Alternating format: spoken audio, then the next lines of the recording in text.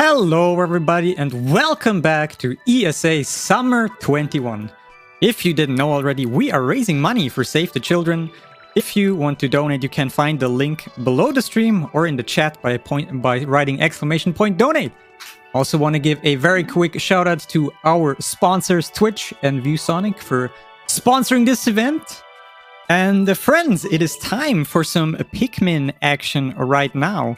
Pikmin 2 to be exact, by JackDraz. So good luck and have fun on the run. Brill, yeah, thank you. I'll give a countdown now. I think I'll explain the game's premise while we're watching these sort of intro cutscenes. So 3, 2, 1, start.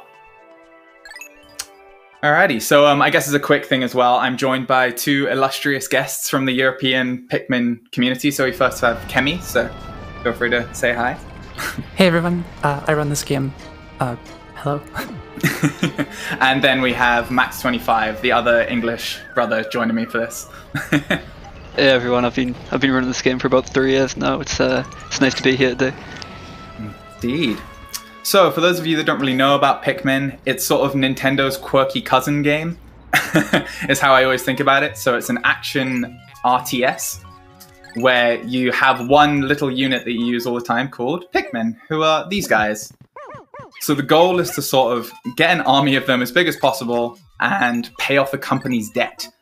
Because the character we're playing as, Olimar, works for a freight company called Hokotape Freight, and they have somehow gotten themselves into a lot of debt. So what we're doing now is to try and pay off that debt by coming back to the planet that Olimar crashed on, where they found treasures last time that suddenly ended up being worth a lot of money. So we've come back to get more things like that. So anyway, the first trick that we started there, as you could probably guess, that didn't look very normal, right? Why'd I walk up to a wall and throw a Pikmin into it? That's called Day 1 Extinction. You throw a Pikmin outside of the boundary of the game and you run it off the level and kill him. So what it does is it forces the game to end the day early. And that means that you skip, I think, about 6.5 minutes of tutorial. Of course, in that tutorial, you grow more Pikmin, so you have to sort of grow those Pikmin still, which we're going to do here. But yeah, in one of the other categories, we would do that, but here, not the case. So as you can see, our first Pikmin is now this person who's in the ground, as opposed to those 5 that were harassing that enemy called a Bulborb over there. So we start from 1, work our way up to a much bigger number. Okay, so these pellets are how we're going to grow that. This is what this cutscene explains. Thankfully, the game, for the most part, you can skip the cutscenes, but there are a small handful that you sort of have to painfully watch. Such as this one. So if you can read the text, you'll get a sense of what's going on. Good luck doing that, though. Okay. So, but it's not just those pellets that can be food for growing more Pikmin. So this enemy over here, we are luring him back to the onion which you've just seen create food. And we're going to do the following. Okay.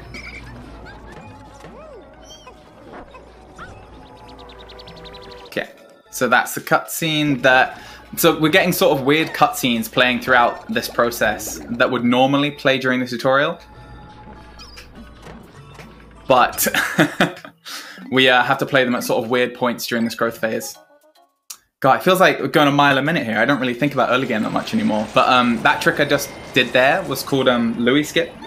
So one of the other unskippable cutscenes is where Louis basically finds the onion and goes, "What is this?" And then a Pikmin sprout comes out of it.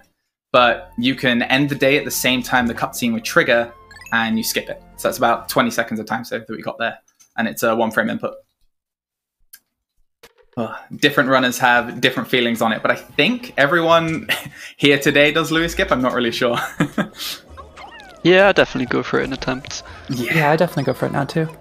Yeah, but it is one of those things where in sort of PB attempts, if you miss it, you're pretty much dead. Because sure, yeah. The name of the game of this, which we'll get into more later on, but it's all about multitasking. So much like real-time strategy games elsewhere, it's really about making sure that your Pikmin are all doing something useful at the same time. So these splits so far haven't really been able to show that very well. But yeah, the split that we're going into now, maybe I can focus up for a bit and one of the commentators can explain sort of what the objective is. That'd be helpful. Yeah, so landing in day 4, basically our goal is just to grow the rest of, or most of the rest of the red Pikmin that we're going to need in the run, and also to crush a bag that's in our way and break down a wall that's in our way, and then we'll enter the first cave in the run. Yes. So yeah, basically Jack is just going to be running around, getting a lot of stuff in sort of an optimal path here, and doing a lot of plucking. There's another trick coming up in a minute called egg push. I'm sure you'll know it when you see it. Yeah, it's nice and self-explanatory. I like that trick, actually. There's really not much nuance to the name. It's a real highlight of trick naming. It's egg push. Well, what do? You push an egg. Yeah, I remember the American scene tried to call it the DoorDash strategy for a while because you sort of deliver an egg, but that was very quickly vetoed by everyone else who correctly pointed out that that's stupid. So, but yeah, that'll be coming up here. And as Kemi's pointed out, you can see that I'm sort of doing things in a very specific order. So like growing all the bits in the spawn area there. Oh god, sorry, I lost count there. Growing all the bits in the spawn area there was in a very specific order. So the first pellet there, you have to be able to get 15 to crush those paper bags. So we only started today with 13, so we had to get the quickest 2 Pikmin earlier in the day. So that was why we did that pellet first, but then we still have to do all the other pellets at the same time. So it's about, you know, scheduling, I guess. Yeah, that was egg push. That was, there it is. Yeah, that's actually easier than it looks. Like, a lot of new runners are intimidated by that, but it's genuinely not that bad. Yeah. Just with like a tiny bit of practice. But it does save a decent amount of time. Actually, it saves like upwards of 10 seconds, I think. Yeah, I think it can be like a lot of time if you like really nail it, because you can play the rest of the day differently, like ever so slightly differently. Oh god, this is so these are my tights. I ideally need to kill a handful of these. 2. Okay, that'll be difficult. Yeah, so getting matites here, normally eggs in this game, you get nectar out of them most of the time, which is what Jack just got, and it makes your Pikmin into flowers. Flower Pikmin move faster, they carry things faster. You want all your Pikmin to be flowers at all times, basically. However, eggs have, I think, is it a 5% chance to spawn matites? Yeah, I think it's about that. Yeah, matites or mitites, people pronounce them differently. Yeah, that makes the split a little bit awkward. In theory, getting mitites on this split does save time because you can use their bodies to grow a bunch of extra Pikmin. But it's kind of difficult. You need to... they sort of scare all your Pikmin around, and you have to whistle them back and throw them quite quickly right on top of the mitites in order to kill them. Yeah. So for context, we've gone completely off the grid here. So we grew 4 Pikmin from the matites, which are these people that are under the ground here. But as a result, we didn't have to gather that bulbul body that you can probably see in the horizon over there. So that's a bit of sort of on-the-fly routing, I guess. It'll have some benefits because we'll have more Pikmin on the gate earlier than we would normally. Because normally we'd have to put 4 sort of Pikmin on this body to carry that back. But now those 4 Pikmin are instead on the gate. So I have no idea how this is going to look, I'll be completely honest. This is the perfect example of doing it live. But I can't imagine it'll be too bad. It felt fast, if nothing else. So Jack ended up with 52 total Pikmin here. That's actually exactly the same as the normal amount you get. There is like a kind of an alternate thing you can do where if you get more than 52 Pikmin, like if you get 56 total or something like that, there's a gate in the next area, like right at the beginning, and that ends up saving a ton of time for that gate. If you can get 56, 58 Pikmin there, nobody really grinds for that in runs, but it is technically a bit faster. Yeah, I think it will be the most soul-destroying grind of all time. Here, do this 6-minute segment as many times as possible until you go insane for a 1 in 20 chance thing to save not even that much time. So this is the first technically randomly generated layout in the game. So the way the game generates these, we'll call them sub-level floors, is it has a set bunch of rules. So it basically has a bunch of rooms that it'll put and a bunch of corridors that will connect the rooms in a certain order. So we'll spare you the details because even I don't know, and I'm supposedly the world record holder for this game, fully how the generation algorithm works. But essentially know that I have a sense of how a floor is going to look whenever I land in it based on how the floors will generate. Yeah. And I think Kemi is actually probably the sage, the most sage person in this call about it. So if there are any sort of neat details that anyone wants to point out, then absolutely go for it. Yeah, as we get like later into the run, I'll try to explain some of the like heuristics that we use as runners to sort of figure out what the layout's going to be ahead of time. But really, like in these early caves, they basically generate not strictly always the same. Like the enemy placements are going to be different every time, but this sublevel, for example, has exactly this layout every time. These purple flowers are always going to be here. Speaking of which, we get our second type of Pikmin now. Indeed. I feel like something I also didn't clarify on the first floor. Sorry, it's I sometimes forget how fundamental a lot of the stuff we're working with is here. The two items that I picked up on the last floor are those treasures that I referred to. So, of course, the treasures are where basically most of the money is. And the goal is to get 10,000 of the in-game's currency called Pokos.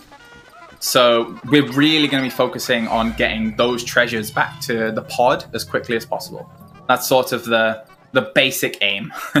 Everything we're doing is just to achieve that goal. And these are the purple Pikmin. I'm sure if anyone who's played this game will remember them very fondly. Their base character trait is they're very slow, but they are very, very strong. We always joke about the fact that purple Pikmin are literally so broken the game doesn't even know how to handle them sometimes. And I'm sure we'll have a good few examples of that sort of later on. But you can see here, they're designed to like squish these bulbs here in a much more efficient fashion than like red Pikmin are. So they sort of home in and then just crush them. Yeah, so in total, purple Pikmin, they weigh 10 units, where normal Pikmin weigh 1. They carry 10 units, where normal Pikmin carry 1. They have that sort of homing pound attack when you throw them, as opposed to a normal arc, which makes them really, really good for killing small bulbs. That homing pound attack also has a chance to stun most enemies, so especially on some of the bigger bulbs we'll see, you can kill them basically hands-free. Like if you throw 3 purples and then one of them happens to stun, you can sort of just walk away and the bulb will die from the 3 purples. Yeah, I think the stun mechanic is probably one of the most broken parts about the Pikmin, to be honest. Because the stun, like you'll see it later on, it lasts for a very long time. Alrighty, so also if both of you can remind me to save in points where I wouldn't normally save, that would be greatly appreciated. So here's an example. So this saving, it's like not a huge deal for, obviously we're in a marathon, so we have to acknowledge the reality of that. But normally wouldn't save, because I think each save is about 1 second, 2 seconds in screens like that, or just a little bit of time loss elsewhere. For simplification's sake, I guess. Yeah, normally in PB attempts you wouldn't use a mem card, it loses a significant amount of time. Yeah, so this is probably the only save I won't do, because there's not really much point. So yeah, that's the first area cleared. So you saw that treasure we gathered there in the what's called Emergence Cave was a globe. So I shouted out to Europe on the globe, but the whole point of it is it's a key item. If you want to think about it that way, it unlocks a new area. So that's where we are now. So this is Awakening Wood. This is sort of the second, I'd say the first like substantial area that we're going to be in for a long time. The first of probably 3. Yeah, probably about a third of the run is going to be spent in this area, if not longer. Yeah. So the purpose of this segment that we're going through here, again, is sort of similar to when we were entering the Emergence Cave earlier. It's about growing Pikmin, but also this gate here, it sort of blocks off all progress in terms of getting to those caves. And of course, the caves, as a rule of thumb, are where the items with the most like monetary value are located. So getting to those caves sort of as soon as possible is really the the goal. Yeah, there are treasures above ground. You might be able to spot them if you have keen eyes. But we're not really going to spend any time just getting those treasures. Throughout the run, we'll get above ground treasures when we have to wait on something else, usually. So like if there's like, for example, there's going to be a split later in this same area where we have to carry another one of those key item treasures to unlock the next area. And while that's carrying, we're going to do a route where we can grow a whole bunch of other Pikmin, as well as get most of the rest of the above ground treasures at the same time. So basically you can think of it like getting them for free, because we're sort of bottlenecked by one thing happening. And then the rest of the time that we're waiting for that, we can do whatever we want. Exactly. It's the key result of that, like, multitasking that is sort of the the key word for this entire speed game. So, because you get money, but then also you need Pikmin to be able to access those caves with more value. So we do them at the same time, as Kemi said. Alrighty. So this is a Honey Wisp. We're doing this to flower the rest of our Pikmin, but you can see there's quite a lot of leaf Pikmin on the gate. So again, it's another mechanic that I sort of briefly skipped over in the beginning stages. But flower Pikmin, they're the same as regular Pikmin, but their movement speed is increased. That's the only change. So for anyone who played this game when you were a kid, no, their attack power does not increase. I thought it too when I joined the speedrunning scene, but alas. But no, it helps. They move with the captains faster, and they also carry treasures a lot faster. So, you know, given we're at speedrun marathon, you can guess that's probably quite useful. Alrighty, so this is our first cave in Awakening Wood. This is Hole of Beasts. This is the first cave that the game really lets you go in a sort of conventional sense. So this cave is really important for quite a few reasons, but also the treasures that are in this cave have a really high value in general. So it's super worth going to. Yeah, a lot of the early areas and caves in this game, like all the treasures in the early areas are worth a ton of Pokos.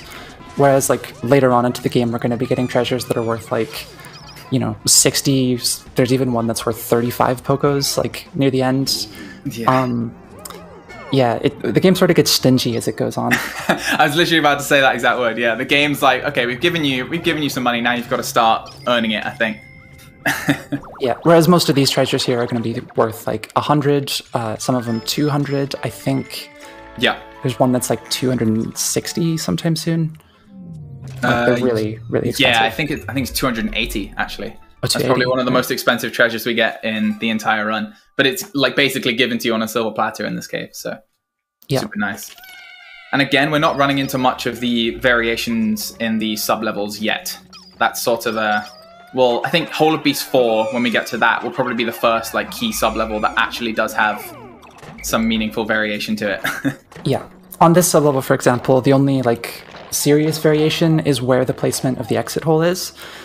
So there's like a hole that's randomly placed in every sublevel to go to the next sublevel, and basically it can be in any of these alcoves. Sometimes it's like in the middle of the room, and sometimes it's like in the same room that you spawn in one of the alcoves, which is the worst possible case, because you have to run all the way back. But again, it's sort of, you can see it when you come down into the sublevel, because again, those of you with keen eyes have probably spotted that the game gives you a little bit of a sneak preview of what you're going to be working with once you come down into a sublevel. And that's something that, from the speedrun perspective, is really important to look at. Yeah, that's how we get like most of our info about sublevels, especially later into the game, because you get that like one sneak peek of a bird's eye view, and if you have good knowledge of how the sublevels generate, you can basically read the whole floor like straight off in some cases. Yeah. You have to forgive me all, sorry, behind the scenes of shutting the blind because the sun is, as people can probably see, hitting me straight in the face. But never mind. Okay, so again, in the continuing theme of incredibly high value treasures, here's a Mahjong piece worth 150. And then this, I'm not even sure if this is real. Does anyone in the chat know if this is real? Or like anyone in the call, I guess. Nintendo floppy disks. I'm not sure if that actually exists. I think it is, but I don't remember what game that is. It would make sense, because Nintendo used to make, like, what, physical games, didn't they? I think so, yeah. So I could see the transition. Could see how that would make sense. Okay. So this is Hole of Beast 4. This is the first floor where the layout difference is, like, actually really significant. There's sort of one side room that generates on this floor. Oh, it looks like this is a really good layout. It is. There's sort of one side room on this floor that we're looking for on the come down. Which is where, in almost every layout, that card treasure will spawn. This time it spawned in an alcove, which is quite rare, and very, very fast. This is, like, close to best possible Hole of Beast 4, actually. Yes. So that explains partially why the difference between the estimate and any of you who may have looked at the speedrun.com world record, for instance, the time disparity between that, even though it's me who did both the runs, it's quite high. Because part of it is sort of RNG reliant. Okay, so up here, I think, is probably one of the only audio cues I've got for the entire run. So I'll just take a second, try and get that.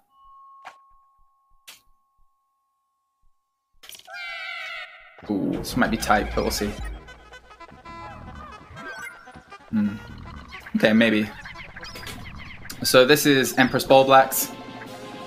And there goes Empress Ballblacks. So basically, if you swarm a large amount of Pikmin into her, the sort of correct timing, she goes into a sort of stun animation instead of reacting and shaking them off, which is what she would normally do. So it's sort of, it looks like very fast and sort of random there, but I think Cap, who's another very notable runner in this game, found out that if you just run straight at Empress literally as fast as the game gives you control of your whistle, then it sort of lines up with that timing. So you can actually one-cycle her, which is insane. Yeah, there is a slightly slower setup that most runners do, which is where you sort of go around to the side of her and then wait for sort of a later cycle. The audio cue you're listening for is her breathing, because it lines up with her animation. So most runners will go around and like wait one cycle to get just the right timing, which is a lot more reliable if you haven't practiced the fastest version. But, you know, Jack is the world record holder for a reason. I sometimes forget, I must admit. This game is, hopefully we don't have to run into that today, but this game is incredible at making you think, even though you've played it for 2 or 3 years, like, you're an actual idiot. Like, because you're trying to control 100 basically petulant school children to get them to do what you want them to do at the same time, sometimes with success and sometimes without. So, yeah, you get humbled by the game very often, I'll put it that way. I think everyone here has probably had some sort of experience where they just felt like actually incredibly stupid. Alrighty, so next cave in Awakening Wood, White Flower Garden. It's a lot quicker to get to because we've already taken down that big gate and we got the purples to knock down that bag, because their increased weight is really important for being heavy enough to sort of push it down. You could see that you needed 200 Pikmin, which is impossible as the game limits you to 100 in the field at one time. So purples are essential there and you don't get enough early on. Yeah, in certain other categories, you would actually re-enter Emergence Cave like a second time to get more purples initially, and then you would do White Flower Garden first. Yes. Like in All Treasures, the different category. But yeah, in Payoff Debt, like, we don't need that many purples, and there's a really convenient place to grow 10 more in Hole of Beasts, so we don't bother to do that first. Yeah, exactly. Like the sort of main route for it. The main route for it just goes Hole of Beasts first and White Flower Garden. It's interesting. This game has sort of like 2 levels of routing. So it has obviously what I would describe as the more conventional speedrun sense of routing, where like you take your game as a big problem and then you work it out. And you say like going here and doing this earlier is better and doing things in a certain order, right? Like every game has that. But Pikmin 2 is very, very, very unique in that the entire of the game. So sort of like how I played this sub-level, for instance, I've sort of routed this. So I'll go to the furthest away treasures first because they'll take the longest to come back. It's sort of like for anyone who's like knowledgeable about it, it's called the Traveling Man problem. It's sort of like an incredibly kid-friendly version of that with enemies. But yeah, and then when the sub-levels get increasingly more complicated throughout the run, the sort of complexity of routing also increases. Oh yeah, like in races that we've done, like set seed races, we've had hours-long conversations about single sub-levels. Yeah. Like one particular layout of one particular sub-level. Like it gets insanely deep if you want to like really optimize it. Yeah, and then doing that on the fly is where a lot of the fun of this run comes from. I think it's just amazingly deep in terms of like how high the skill ceiling is for running this game.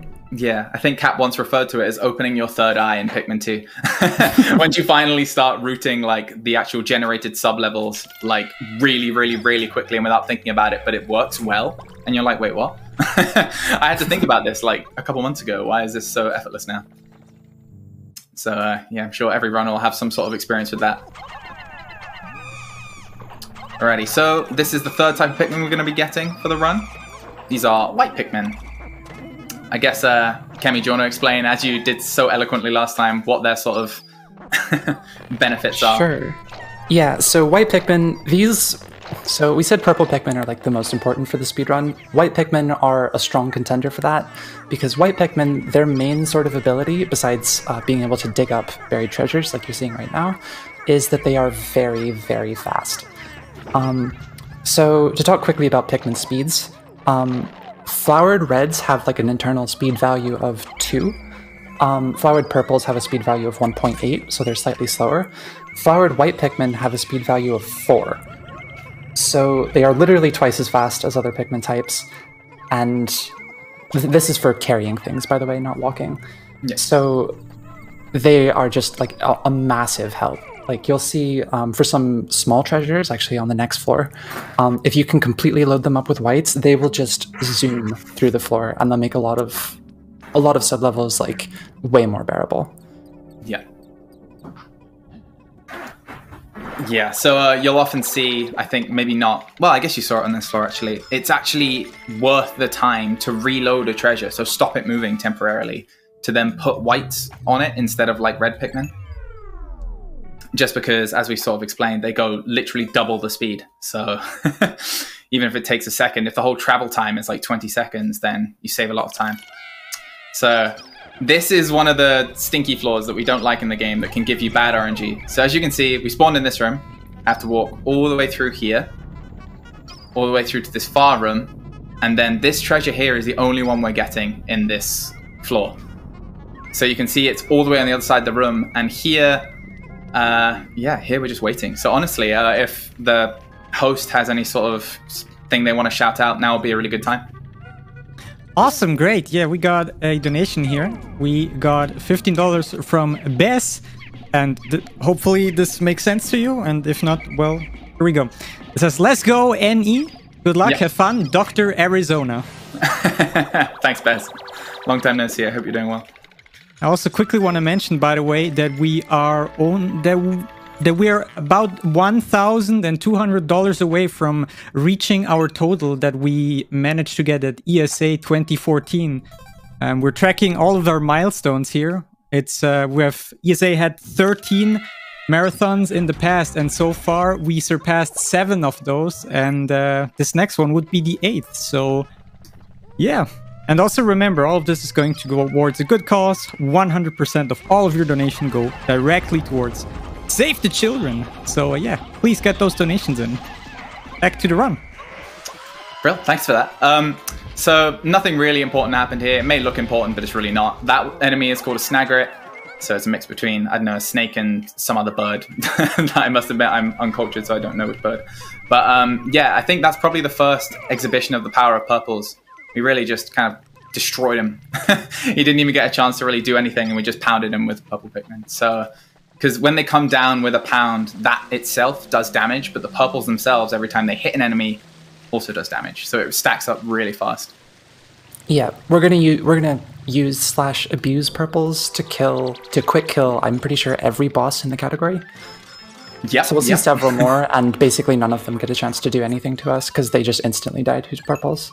Yeah, exactly. So here it is. This is probably the most important trick. I have to remember to save here. Yeah, save. So this is the key sort of sequence break, if you will. So there's a type of Pikmin that we haven't got yet that I'll spoil. They're blue, and their gimmick is they can go underwater.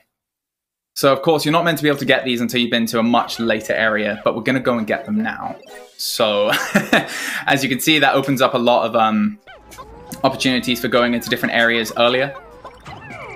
So yeah, I guess I will execute that trick first. It's like a 30-second setup, so... Yeah, so the way this trick is going to go, I'll let Jack focus here. The way this trick is going to go is he's going to abuse the knapsack that we just got. That was that glove treasure from the snagret. That lets you lay down and be carried by your Pikmin, and if you lay down in certain spots, you can sort of trick the game's pathing into carrying you up ledges. That's what he did there. Here he's using a cutscene and a scale to clip out of bounds. Just the scale keeps moving during the cutscene. And then what he's going to be doing right here is walking along a very small out-of-bounds ledge, doing a precise lineup like this, and then running off the ledge and knapsacking at a specific spot. What that does is when you've napped... Oh. I have soft locked. So that is a very annoying quirk of the trick. Yeah. Where So- sort of randomly out of my control, the captain becomes a treasure outside of the boundary. But then sometimes he's sort of in this weird in-between state. I'll try and explain it that way. Where it will just kill the captain. Because the game's sort of coded to kill the treasure, I guess, and then spawn it back in, which is why I ended up in the Blue Onion area. But if it kills the captain, then it actually just kills the captain, and you can't use him and it soft locks. So that's why we are here. So what's meant to happen is that you sort of use the knapsack, the game considers you a treasure, and then you hit like a failsafe out of bounds, where if a treasure falls off, it will teleport it to like a nearby location within bounds. And normally it's supposed to teleport you to the Blue Onion like you saw, but then you're supposed to be able to get up. But if you sort of, if your captain, like the player captain, not the treasure captain, sort of hits a kill plane that's sort of at the same height with inconvenient timing, then you soft lock like that. Yeah. Not a huge deal since we saved right before it, we can just retry, but that is really unfortunate. Yeah, so it's one of those ones that in regular runs would be sort of obviously run killing, because this is like probably a minute of time. But there you go. So that's how it's meant to look. Now I've got my little red light. I'm back in the Onion area. Can happen. The community's in talks about it as well, because there's discussion of a patch that can sort of get rid of it, which we're wondering whether to use. But for now, as as the game intended, I soft lock and I'm back. But it's fine. So now we have blue Pikmin, which is honestly incredible. So now we can go back to the starting area, which you couldn't see from my time there, but has a lot of it cordoned off by water. So of course we can then grow some blues and use them to really mix up the timings of things, which has a bunch of benefits, honestly. You get a lot of the money earlier, you get a really high amount of Pikmin just like early on conveniently while you're getting another treasure here. There's just a lot of benefits to it. So I'll leave it at that. But we estimate it saves probably about 6 minutes. So that's sort of what you need to know. So here, as you can see, normally we'd have to destroy that gate, but we sort of, snuck under the entire level geometry and found our way in. Yeah. If you're curious, by the way, whether you could go like up on top of the out of bounds collision and walk in, you actually cannot. There are invisible walls above the level all around that place. So you can actually get up onto those walls out of bounds there, but you couldn't just walk into the Blue Onion area because of the invisible walls. Yeah. So credit to the game devs. They actually knew that it would be sort of in our interest to get to the Blue Onion area early. But they couldn't stop us. Olimar is the greatest bank heist operator of all time. We have done it. All it took was literally passing through the floor somehow. All right, so Snagger Hall. This is the most RNG variant cave in the game. So there'll be... if anybody decides to run this game, you will hear a lot of whinging about this cave. But it is actually very cool. We're basically in a birdhouse, which is what the first floor here is. And we sort of make our way down into it. So Snagrets, those enemies we killed before in White Flower Garden, are sort of the theme enemy for the cave, if you want to think about it that way. So we'll be seeing lots of them. But yeah, has a lot of very valuable treasures in here as well. I think there's about 1,000 Pokos, maybe, and change in here in total. So super worth our time going to. So yeah, that was... Oh, sorry, I was just going to say, that was probably the first example of like a standard enemy getting absolutely melted by purple Pikmin. So that was an orange Bulborb. Normally a really big threat. They can spot you from miles away, but we actually lowered him down the cliff and then just destroyed him. Yeah. So this is SH2. This floor is universally loathed by runners because it's probably like one of the single most frustrating floors in terms of generation. There actually aren't that many floors that will just sort of like lose you time objectively based on a generation, but this is one of the ones that can. So we don't like it very much. But thankfully, this one seems to be, somewhat okay. Yeah, it's I think, alright. as well as with anything in sort of RNG elements in speedrunning, it gets to the point that the higher the quality of the run overall, the higher your standards sort of have to be for sections like this. So I would describe this floor as like very good, but obviously you can get ones where the strawberry will spawn within spitting distance, really.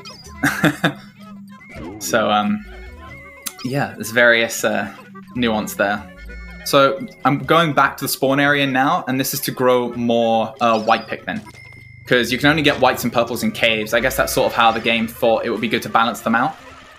You can't just grow as many as you like, otherwise this will be a very different speed game. But it means that we're trying to multitask that as much as possible. So obviously we need these white Pikmin, but getting the strawberry is still by far the most important thing we're doing. It's the whole objective of why we're all here today, is to get 10,000 Pokos. So get those whites and try not lose too much time.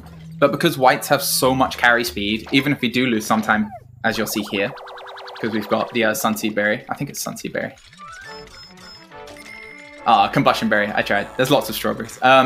So even though we're spending time here plucking and not going down further into the cave to get to more of those high-value treasures that we're talking about, the white Pikmin's increased carry speed just makes every single treasure you collect for the rest of the entire run, like, way quicker. And Jack, we didn't talk about bug buddies at all. Ooh, very, very, very good point. Yes, Kemi, please debrief the people. So I think we forgot this last time too. So you may have noticed that in caves we're sort of carrying the bodies of creatures we've killed back to the ship, as well as treasures. Above ground, when you do that, you grow more Pikmin with them because you bring them to the onion. Like the head of that snag right there is a bug body. In caves, however, because you have no onion, you just bring them to the ship, and they're worth like a small amount of Pokos each. So most treasures are worth on the order of 100-ish, whereas most bug bodies are worth between 2 and 10 Pokos. So it doesn't sound like a lot, but by the end of the run, we're aiming to get like, what is it, like 250 Pokos worth of bug bodies? Somewhere between 250 and 280, I think is the number that's in my head. So it seems like each individual bug body you get won't be a huge deal, but like across the course of the run, they're absolutely pivotal, and it's something that we'll be thinking about a lot. Yeah, like you have to kill a lot of enemies just as sort of a natural course of running through the sublevels, and so if you can just like put one purple Pikmin on them when you kill them, get their bodies carrying back, it really adds up over the course of the run, and ideally you can get those bodies without losing any time. So that's just like a couple hundred Pokos worth of treasures that we don't have to worry about. Don't have to worry about getting treasures for, at least. Yeah, exactly, because getting all the treasures takes time, right? So the whole purpose is that we're trying to get really high-value items as quickly as possible. But even though the bugs aren't high-value, they cost no time. So that's sort of the trade-off, in theory, right? Like, we've gotten the magnet as fast as we can, essentially, but now we're also going to try and get these bugs, and they're basically free. So they're like an extra 10%. I think that may have been what you were saying. I was a bit stressed about the can of beetle. Sorry if that was exactly what you said. But yeah. Speaking of high-value treasures, you may notice that there's like a cherry over there on the side. That's another treasure. Max, maybe you should tell us about the cherry. Yeah, so the cherry is only worth 20 Pokos. However, if it can be collected faster, the only time you would ever collect this cherry is if it loses 0 time to collect the cherry. Mm-hmm. And apparently I'm known for collecting cherry a lot, more than others. Yeah, different runners have very different styles of things they like collecting. So the reason that cherry, like we say it has to take no time to actually grab it, is because it's only worth 20, which I think was said before, but the cutscenes themselves are actually time that you're spending. So like every time you get a treasure, it sort of plays this little jingle and does a cutscene and gives you its very funny, quirky name. But that actually costs time. We actually don't like that. So like, unless the treasure's worth that sort of cutscene time, we're sometimes pretty stingy on activating it. So the cherry's a really good example of that. There are treasures which are really low value that we just don't ever get in runs for that exact reason. Yeah, because like even if you could collect it without wasting any time like carrying it, the treasure cutscene is still like 9 or 10 seconds, and that would make it just not worth it. We kind of go by like a Pokos per second rule, where anything you can get that's Pokos per second above 2.0-ish is likely to be worth it. Yeah. And so, like, you know, if we're talking 10 seconds for a treasure cutscene, assuming no time lost carrying something, then anything that's worth 20 Pokos or less is sort of a fringe. And there are a decent number of treasures that are worth that little. I've realized another crucial, very basic component that we haven't explained, and this floor is probably really good for it. So you see that thing in the bottom right of the screen. You'll see it when I'm on to the next floor. It's called the treasure gauge. It will ping up a lot higher. So you can see the treasure gauge will start like freaking out and beeping and dinging and making all sorts of fun sounds. And that's dependent on how close I am to one of the treasures that we're looking for. So you can see it here. It's actually being blocked off by an enemy called an antenna beetle who's somewhere on the floor. But so in general, I'm using a mix of that treasure gauge in the bottom right and sort of my knowledge of floors to figure out what needs to be done first, what needs to be done in between then, and etc. Yeah, the treasure gauge. The treasure gauge is extremely important for some of the later sublevels where there's buried treasures all over the place, because you obviously can't see them, so you need the gauge to tell you where they are. Yeah. Exactly. Nice quick kill. So that was Pileated Snagret, boss of this hole, and it's dead before you can blink. Again, thanks to purples doing their little shaky, stunny animation and a ton of damage. Yep. Purples do not mess around. They take no prisoners. They don't negotiate. They just absolutely slaughter any enemy they get their hands on. And this is a great example of that. Alright, so we got the Pileated Snagret. That's, yeah, the name of that boss. I'm not sure if it was said. But got his head money, which is worth 15, and this treasure, which is worth 100. Yeah, a lot of the boss bug bodies, so Pileated Snagret, also the body of Empress Bullblacks from before, a lot of those bodies are actually worth like quite a decent amount. So like, we did just say like some treasures are worth less than 20 Pokos. Just that bug body that we just got is worth 15. So, and it also plays no cutscene when you get it. So it's really, really worth it. It's cherry plus. Much to Max's chagrin. Okay, so we should have 18. Nice. So this is the first like really serious above ground segment in the run. A lot of the above ground segments, actually all of the above ground segments except the early game ones, are like really tightly rooted. You want to be doing a lot of things at once, and we've basically rooted them to death because they're completely consistent every time. It's not, you're not depending on random generation or anything like that. So we squeeze every last drop of value we can out of them. Yeah. Here Jack is going to be getting 3 treasures plus a big globe, which will unlock the next area. We're not going to go there quite yet, but we're going to unlock it now. And then entering the last cave in this area, which is called Bullblacks Kingdom. And as well, at the same time, we're going to be growing a ton of blue Pikmin because we'll need them later. Cool. So yeah, now might be a good time. Again, I feel like we did one recently, but if there's any sort of things that need to be read out or things shouted out, then now's a good time. Great, yeah. In the meantime, we got a few donations here for you.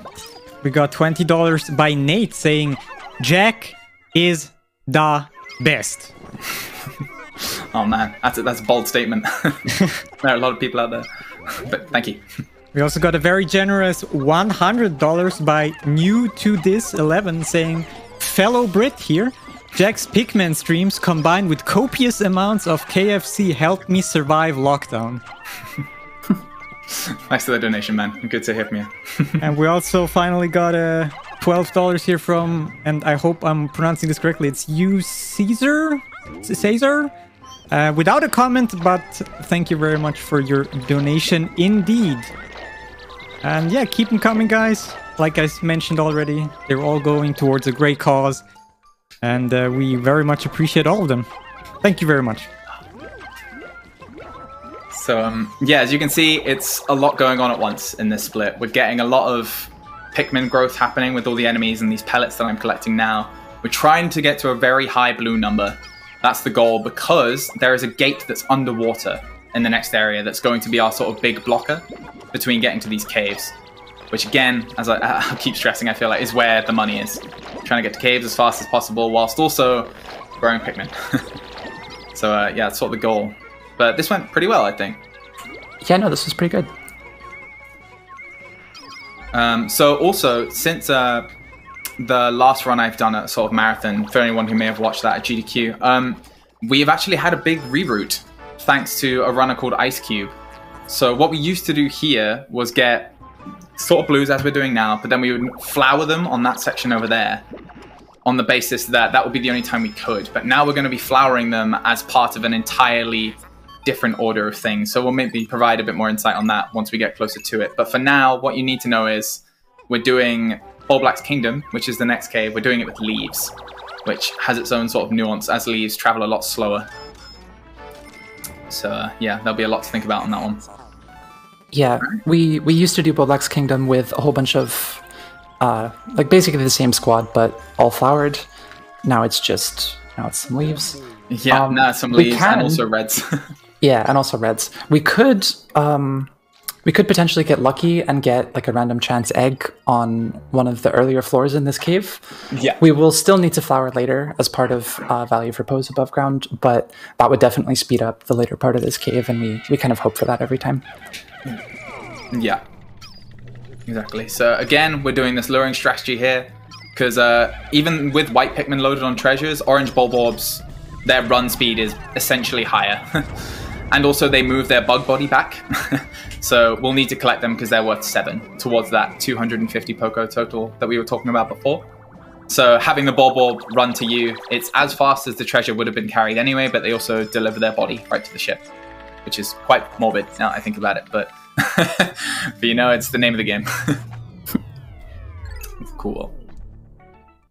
Alrighty. But yeah, so this cave, I think the main theme of it, again, as we had the Snagrit cave in Awakening Wood, this one, it's really about Bulborbs in sort of big sizes, little sizes. The red Bulborb, their sort of gimmick is that they notice you a lot earlier. So it means that you really have to set up your throws with purples to make sure that they don't get a sort of sneak attack on you, basically. Is how I would summarize it. Yeah, and throwing the purples like that it's not hard, but you can definitely sort of wind up in bad positions where your Pikmin are, either you don't get a stun and you're too close to the Bulborb and it can sort of just lean down and take a big bite, or, it shakes them off and then any nearby enemies or the Bulborb itself can take a bite out of them. And that is really unfortunate. We try not to lose any Pikmin, of course, because they're cute and they're lovely and they're friends, but also because we don't have that many opportunities to grow Pikmin. Growing Pikmin is slow, and any Pikmin that you lose are just like dead for the rest of the run. There's usually no way to recover them without losing a bunch of time. Yeah, it's sort of the art of getting to what I would describe as like a mid-level of competency at the speedrun. It's like doing things correctly, but also trying not to lose too many Pikmin ever or have any disasters. So of course we need to be fast, but hey, if we lose Pikmin as a result of a mistake, we can't go fast for the rest of the run because you just need a lot of Pikmin to be able to carry out tasks. Yeah, especially purples and whites. This sort of becomes less important later into the run because like when you're in the last cave, like who cares? You lose one Pikmin, it's like it doesn't matter. If it gains you 5 seconds, then that's a net win. But this early, we are being very careful. Yeah, because we still have a lot of game to go. Oh, I think I misread the radar. It's unfortunate. Oh, yeah. I did. I think it's next to that electric. Yeah, so this floor is kind of hard to read. We mentioned earlier, like near the beginning of the run, that you can kind of like sort of read the RNG for a lot of sublevels. There are some situations where you just can't, however, and treasures inside of enemies is one of those instances. So just based on how the game generates levels, the system we use to sort of predict how it's going to generate things, we call that score. And score doesn't really care about where it places enemies. Yeah. And for enemies that have treasures in them, it's just completely random, so we rely completely on the gauge. Exactly. So it's the only time where your knowledge only helps, because you know where the enemies vaguely can spawn, but you're not sure about, exactly which enemies you need to spawn. It can be sort of random. So for instance, when Kemi was talking about things that contribute to score, like, it's just a bunch of little things, and there's a lot of nuance to it, but like the headline items are, the game wants you to go far away from the sort of spawn area. It wants you to go further into the floor, and also it gives higher score to places in general where there are more enemies. So the game tries to put you in the thick of it, basically, and say, you have to salvage the treasures, not just sort of find them 10 meters away from something scary. Exactly, yeah. So like the big two for score are how far away is the location and how many enemies are there between you and there. By you, I mean the ship where you spawn in. And for each enemy and each like unit of distance that you go, the game will give it more score and make it more likely to put treasures there. Like here, for example, and in a lot of sublevels, you'll actually see at least one treasure and the hole to the next floor, like quite close to each other. And that's because it will also put the hole at the highest score location on the floor. Yeah, so this floor was really good in terms of RNG, and it was also nice because I could see when I got a little preview of the floor, I could see where this skull was. So it helped me plan a lot. So when I landed on the floor, I saw the bulb here as a result of this treasure gauge, and I knew that it had one of the treasures, and I saw the skull. So I just sort of made a game plan on that basis and executed it. So yeah, good floor overall. Apart from the little mistake on 4, this has actually been quite nice. And here, it's worth waiting for this orange bulb to get into the pod, because we're only going to be waiting like a couple seconds, and it's worth 7 Pokos. So that's quite important overall. But then the little one behind it is only worth 2, so waiting another 2 seconds for that. I don't know, less clear, let's put it that way. Yeah, you can if you really need it, but like sort of going back to Pokos per second, for the big bulb there, we waited about 3 seconds extra to get it in and got 7 Pokos, so that's, what, 2.25 or something like that? Yeah. I don't know, I can't do math. Whereas the little bulb would be like 1.0 Pokos per second, which is, Alright, some serious time for a big boss coming up. Oh yeah, this is the hardest boss fight in the game. You start the fight off by throwing a ton of purples and then leaving immediately. Because the purples buffed all the damage and he died instantly. So yeah, very well programmed boss. That was Emperor Bulblex. Emphasis on the was. But yeah, so we're going to abuse the knapsack glitch here again to sort of path us up walls. And we'll get this last treasure here, which is one of the most expensive ones. And for Animal Crossing fans out there, you're vaguely familiar with what it is. Fun fact, this is actually not an Animal Crossing reference. No, this is a reference. To like, I don't know exactly the history of it, but this is like an item that, like a popular item in Japanese museums, I believe. Or it closely resembles it. I don't know if the Animal Crossing ones are, if the gyroids in Animal Crossing have any like relation to this item as well, but in this game, I'm pretty sure it's meant to be a reference to this real-life museum item. I was about to say, I think Animal Crossing would have only come out like, what, a year or 2 before? Because it was like 2004 this game came out. So I'm not sure what Animal Crossing did, but they shared the same console, so it would be remarkable if it was based on that. But yeah, it's cool. I actually didn't know that. Every day is a school day. But yeah, so this floor was worth 365 Pokos between this treasure, the treasure inside Emperor Bulblax, and his bug body. So I think it takes about 2 minutes, which is 120 seconds, and then if you do the maths on that, it's like almost 3 Pokos per second. So, yeah, you know, it's sort of a gimme. This is one of the touch points where we're sort of looking at how many Pokos we have as we leave this cave to determine our pace. Yeah. So we have 49.36, I believe. Sort of the ideal we want to have 34. Yeah. The ideal we want to have is 49.40 right here. So we're on really good pace. Really good Poko pace. This is just keeping track of basically how many bug bodies we've gotten through the run. If you're like really low at this point, then that's sort of when you would want to consider getting like some of the smaller optional treasures later in the run to like bring you back onto pace. Yeah. Like you never want to get those additionals because in time, like in addition to the cutscene time, which is 10 seconds, as we spoke about before, you have to go and grab them. And there's not very many treasures that are like really efficient to grab at this point, sort of alongside ones you're getting, with like a couple of exceptions. So here, this is the start of the big new reroute.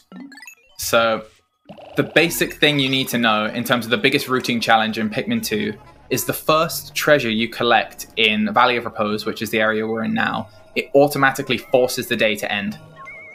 Which is not great because the sort of end of day fanfare is about 1.5 minutes and you achieve nothing by doing it really. So you basically just have to spend 1.5 minutes resetting everything, getting all the Pikmin out again, and it's not good. So we try and like collect the first treasure in this area in a sort of efficient way. So here we're doing it while we flower the blues, which we didn't flower on the previous like split when we entered Bulblax Kingdom, but saved time by not flowering them here. Whereas, like, if we're doing it here, it's relatively efficient as a spend of time. Yeah. So that's sort of the thinking. As you can see, it's sort of this time is the only dead time. The reason the day is forced to end, by the way, is because you're meant to get your first treasure in this area during the tutorial, which we skipped. So the game sort of checks, like, oh, is this your first treasure in the area? Well, you must be in the tutorial. Time to teach you about the day ending and having in the map screen, which you've clearly never seen before. Let's force the day to end just to sort of instruct you. And And we don't really have a way to skip this that we know of, so we kind of just have to make the best of it. This is still significantly faster than playing through the tutorial, though. Yeah. As a heads up to the host, if you still wanted to switch, now would be a very good time, because this above section is relatively simple, but I'm not sure.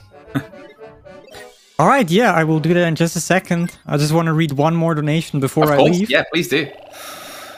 We got $25 here from Blood Dive saying, Pikmin is love. Great event again for a great cause. Thank you so far and good luck for all the following runners. And something special about this donation, there's a little German part at the end. Referencing the German restream, and I just want to give a quick shout out to all of our restreams. If you want to know more about our restream, I think we have a chat command. I think it's ! Restreams. I think we're restreaming in 5 different languages. So a huge shout out to all of the restreams here. As somebody who has done a little bit of German restreaming in the past. So they're doing great work and they deserve a quick shout out. But yes, this is the end of my hosting shift. I will be handing over the mic to my buddy Paulister, who you all know as the guy who's telling you to buy like ESA t-shirts in every intermission. So yeah, he's going to do a great work. And yeah, thanks for having me, ESA. Yeah, thanks so much for joining me as well for the run. Yeah. And Jack, good luck for the rest of the run. Thank you. Yeah, please enjoy, everybody. See you next time. Cool. So this above ground route is the new route, as Jack mentioned. This was routed in, I think it was March of this year. Yeah. Yeah. So relatively new. We estimate that the new route in total saves about 45 seconds over the old route. This Valley of Repose above ground is like the significant portion of that. Or the significant portion of what changed. Basically, what we used to do is like rush straight to the first cave here, which is Subterranean Complex, and then rush to the second cave, which is Frontier Cavern, and then sort of after that you would clean up all the above ground treasures and then end the day. Here what we do now is we try to get most of the above ground treasures moving, all of them actually, while we enter Subterranean Complex. Because in order to enter Subterranean Complex, we have to take down that wall that was underwater. We have to break the plug, which is keeping water like there where the gate was. And then we have to build this bridge. And if this was a no glitches run, we would also have to take down a gate, but thankfully we can skip that with another knapsack exploit. Indeed. But yeah, we still have just a ton of things that we need to do. And it's pretty efficient to just get all the treasures moving while we do that. So the one execution test for this route is if you do everything correctly, so those throws that I did earlier, I had to redo once or twice, then you won't get interrupted here. So this is something that's sort of invisible when you're watching the game from a more casual perspective. But the game has this mechanic called lockout, where a second after every cutscene like this, you can't input anything on your controller apart from movement. Not sure why, but kind of a pain, to be honest. So it's something the runners of the game have to work around, and it's something that is the source of much frustration, I think, sort of in the early days when you forget that it's something that you have to think about. Yeah, it can really mess you up. I've personally lost runs to like Pikmin running into electric hazards, for example, during the lockouts, like after treasure cutscenes and stuff. It's really brutal if you don't know to plan ahead for it. Yeah, like Pikmin can die instantly. And even without electricity, I think that, as Kemi said, that's probably the best example, but they can die incredibly quickly. So even a second can be it. That can be like all of your Pikmin just gone. Yeah. Oh, did you miss some purples? You're only entering with 90. I might be. I might have. I'll check on the first floor. That was weird. Yeah. So this is Subterranean Complex. A lot of new runners sort of regard this as the hardest cave in the run. A lot of experienced runners regard it as the hardest cave in the run as well. There's a few contenders for that, but basically this cave is really seriously going to test execution and ability to tightly manage your Pikmin squad. There's a lot of explosives in this cave. There's a lot of electricity. There's a lot of things that can instantly kill tons and tons of your Pikmin if you don't have like really good positioning. Yeah. So we'll see a bit more of that on the next floor, and then from then onwards. But that's sort of what to expect here. Yeah, lots of it's stress. an notorious run killer. Yeah. Yeah. But the good kind of stress, the kind of stress that keeps us playing the game in some weird, I don't know, some weird way. So here I'm just sort of clearing the path. Oop. So yeah, the reason that I played this floor sort of the way I did, there was that poison geyser there, and I knew that this nouveau, or this treasure's called the nouveau table, it would have to path back over it. So I had to sort of set a plan to make sure that poison hazard wouldn't interfere with things later on, just in case anyone saw why I threw that white Pikmin to the left for seemingly no reason. Yeah, this was kind of an unfortunate layout. A lot of the time, this floor can be laid out such that you can sort of instantly read it on the come down. For example, if this sort of stump room where the hole was like closer to spawn, like you could have seen it on the come down, and you could see the hole in it but nothing else, then you would know for a fact that the nouveau table would be in there. Yeah. Which is one of those things, it's like a rule of thumb that you can use where like you can just completely cleanly read the floor on the come down and then play it really efficiently because you have a game plan before you even started. So yeah, all of these little like grayish things on the floor are bombs. Free stray Pikmin will run over and hit them, and then they will explode after a short timer. So very dangerous. Because free stray Pikmin are stupid. Yeah, is basically why. They see like a landmine and they're like, "Ooh, that's for me." Yeah, and they charge straight at it. So we have to make them fight their absolute base urges on that front. Yeah, they'll do a lot of things. They'll hit bombs, but they'll also like run up and hit anode beetles, which are some electric enemies you saw in Bulbug's Kingdom. And then those anode beetles will like spark and create electricity, and then they will instantly zap any Pikmin around them. Yeah, they pick fights with people they shouldn't. That's yeah, Pikmin have a tendency to kill themselves, so you have to keep a pretty tight control over them most of the run. Again, 100 stupid school kids. Think about it that way. It's how I do in my most resentful moments. So this is probably one of the most complicated floors in terms of how it will generate. So there are 3 things we need to do. We need to kill a beetle on this floor that has a treasure in it. And then we need to get 2 other treasures that are sort of just hanging around. So we've got to organize our time to do that as best as possible. So here, this is the beetle. What you saw Jack do just there was like dismiss his squad on top of a fire geyser here. When you dismiss on a squad like that, or on a fire geyser, they'll all run over and hit the nearest thing once before they can sort of jump into it and get hit by the fire. So if you have a fire geyser that's on a bad cycle, you can just dismiss on it, and it'll usually set fire to some of your Pikmin, but you can also just get rid of it really quickly, which is quite convenient. Well, that was a little bit of drama there. I think the boulder was maybe pixels away from squishing some poor purple Pikmin in my party. God. If you spawn into the world of Pikmin as a speedrunner's blue Pikmin, that's probably the lowest ranking. So essentially what I'm trying to say with that is blue Pikmin lives are sort of less valuable. Like, we can lose some blue Pikmin and it's not the end of the world. Of course, we love all Pikmin, but in terms of losing Pikmin as we go through, purples and whites are the ones where it will impact directly on our ability to clear floors quickly. Yeah, 99% of the reason we grew so many blue Pikmin is for that gate that was in the above ground. Yeah. And so now that we've taken down that gate, we kind of don't care anymore. Like, obviously we don't want to lose them because they're good for killing things, they're good for carrying things, but if there's going to be mandatory deaths, or not mandatory, but if an accident happens and it's only blue Pikmin that die, that's fine for the most part. Yeah, like for context, the world record loses about 10 to 15 blues. Or no, 15 to 20 blues, honestly. It loses quite a lot. But after a certain point, it just doesn't impact on the bottom line. So, yeah, helpful. So here, this is the final stint of white Pikmin growth, or I think any Pikmin growth, really, actually. Yeah, this is also one of the only floors in the run we played that has no treasures on it. Yeah. It's just that worth it to grow 15 extra white Pikmin here.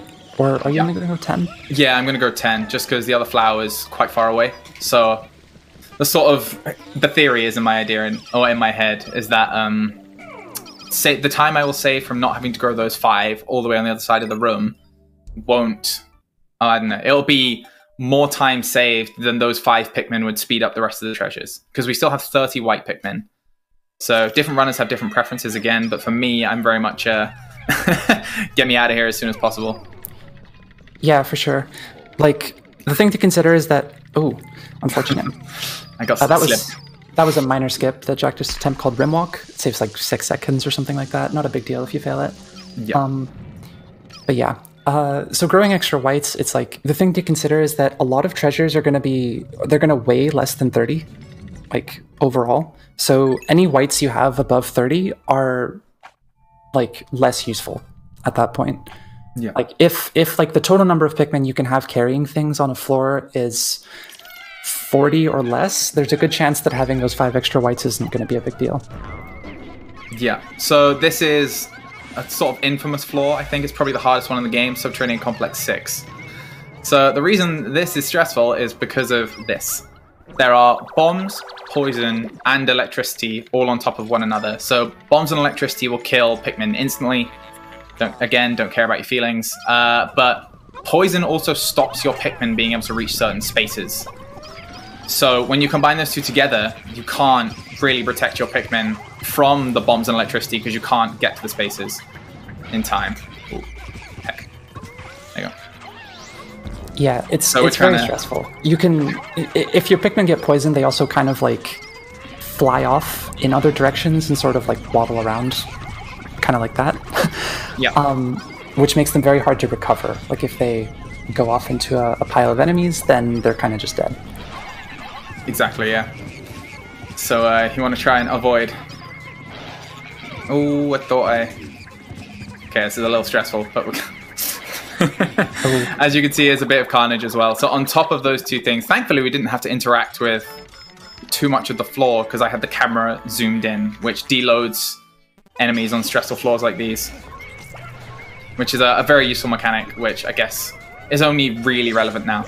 So there you can see 2 white deaths, which is not ideal, but when we were sorting those treasures from before, I obviously left behind 2 whites and wasn't aware. So they were left at the mercy of the electric, or the anode beetles, and they died.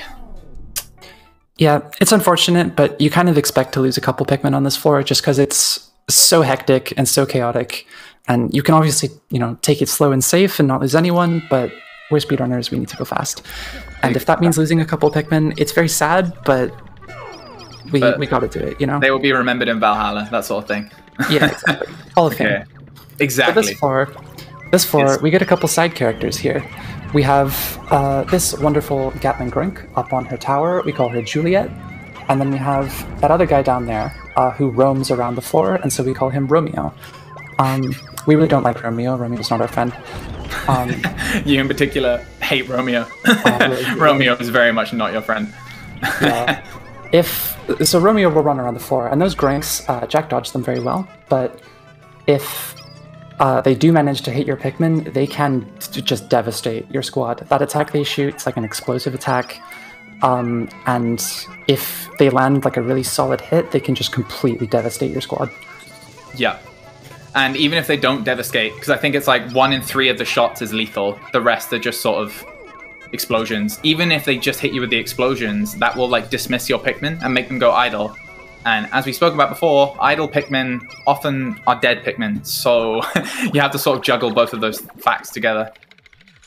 Yeah, for sure. And especially considering that there's tons of bombs on this floor, your Pikmin get sprayed around, they become idle, they hit all of the bombs around you, and then you're sort of just between a rock and 400 bombs. Yeah, you have a chain reaction caused by a bunch of idiots that kills the idiots involved, basically.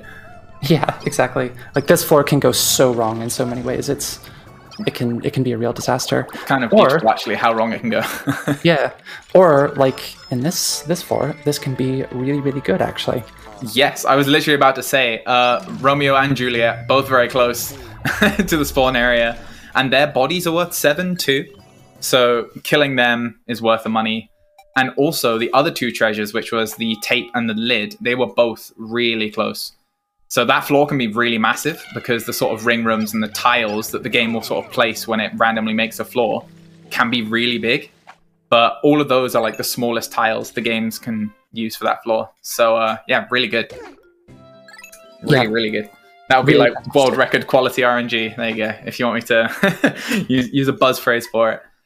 And also, fun fact, that sort of green lid that we got is the most expensive treasure in the run. It's worth 300. It's so underwhelming and unspectacular, but yes, it is. It's a very expensive treasure. Yeah, It's just setting up those purples, Kemi. Thank you for the point out on the way in. Oh yeah. Well, it's thirst activator. It's iconic. That's true. That's true. We have a soft spot for it, but okay, is that enough? Yeah, that'll be fine. I suspect. Yeah, so that's the one treasure that we didn't manage to collect, like fully collect on entering SCX. That's intentional. That's like how the route is supposed to go. So we just sort of loaded up there on the way to the next cave. And that's going to get in like just before we enter the hole, ideally. It's the goal, but I do think looking now, I put probably too few Pikmin on it, so it might be moving a little slower. But if so, I think I'll just wait for the collection. Yeah, it's usually better to wait for it here as opposed to like enter the cave and then get it when you finish the cave, because if you get it when you finish the cave, that means you have to like, you know, you have like a lockout when you land, and then you also have like you have to spend the time to like load your Pikmin back on it, which does take time. So right now it's moving, and it's better to let it just keep moving rather than try to stop it and start it again. Yeah, so I mean, well, we'll see how true that ends up being, but the number I normally try and put on it is 25, and I put about 18 on. So it was moving some proportion slower than I would have liked, which is why I had to wait. But it's okay. I think that probably cost about like 4 or 5 seconds or something. Yeah, which not a huge obviously, deal. if you're absolutely grinding and sweating your butt off for a personal best, then might be kind of annoying. But okay, so Frontier Cavern, a very stressful sublevel, or a very stressful cave, sorry. There's just lots and lots and lots of enemies and very advanced stuff. This is when the game starts testing you on like, okay, how well can you deal with some of these harder enemies that we're throwing at you? Yeah, if Subterranean Complex is meant to test your like execution and your tight Pikmin control, Frontier Cavern is testing like your ability to read floors and to plan really, really well ahead of time. Personally, I find this to be the hardest cave in the game, as opposed to Subterranean Complex, just due to my skill set. Like most people find one of these two caves to be the hardest, really just down to your style. Every runner has a really distinct and different style, which I find really interesting and fun, especially when we do like set seed races each week. It's cool to see how other people will play the same exact floor and see like some very different ways that people can come up with of playing them sometimes. Like people definitely like share strategies as well, and like sometimes you can look at someone else's style and be like, even though that's not how I would play it or something similar, it's so much faster, I need to sort of change how I'm playing, and it's great. There's a lot of collaboration. I think we've sort of gotten better at the game together as a community, just in terms of how much we talk about sub-levels and things like this, which is really cool. Yeah, for sure. Like when I started running this game, like, you know, obviously I was learning a lot from other runners, but like within a few months of starting, like I was already sort of contributing small ideas, but like little things that a lot of the top runners said they liked. Indeed. So yeah, it's just like little things of style. Like there's no like objective fastest way to play this game in most instances. It's really more of an art. Indeed. Yeah, I like that. It's a very generous description of my favorite game. But yeah. So this might be a bit stressful, but I figured that it's probably worth getting these two loaded before killing the enemies. As a rule of thumb, we like... How did he die? Sorry, did anyone see what killed him? Oh, I guess his own boulder probably killed him off screen. Oh, that very was weird. probably it, yeah. It's very weird. But yeah, as a general rule of thumb, killing enemies, the time you spend doing that is time that you're not getting to the treasure, loading it immediately, and doing everything related to that. So we'll try and avoid enemies as much as possible, even though on that floor, most people who played it casually probably like saw cannon beetles, went, oh, cower, like run, like sort of, you know, make game plans for it. Whereas we just zoom past because we're like, we need to get the treasures moving and then just try and prevent anyone from dying on the way back. Yeah. You could probably see that Jack is making good use of deloading the cannon beetles there as well. So if you keep them off screen, even if they're like right next to you, as long as they're off screen, they won't be able to attack you or move or shoot. Yeah, I think the only things that can load enemies are sort of the captains and their view. So that's as what Kemi's talking about there.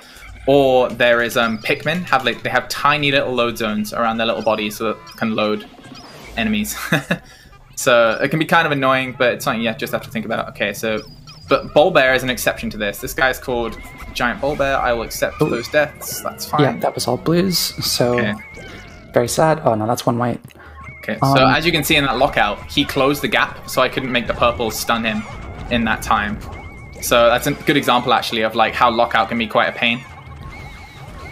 Okay, but yeah, as you can see, it's a busy floor.